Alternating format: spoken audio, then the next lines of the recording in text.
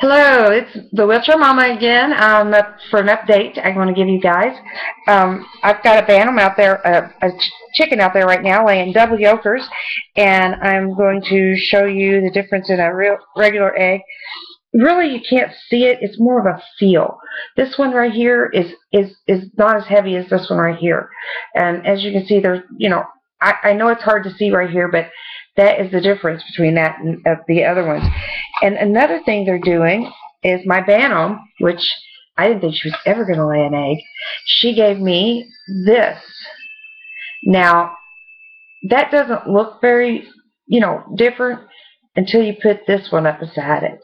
As you can see, there's a large difference between the two. This one here is, as you can see, it's kind of heavy, round. That one there, not so much. Like I said, there's a big difference in this. And the reason I know it's my bantam, because number one, I've been watching her. And number two, when she had this, there was blood all over it. I mean, she really had a hard time having this, hoping the rest of them are normal size. But anyway, this is my bantam. This is my regular chicken egg. And I just wanted to show you all that. And I wanted to wish everyone who is one of my regular listeners, and maybe some of you all who's new, go ahead and check out my videos if you can.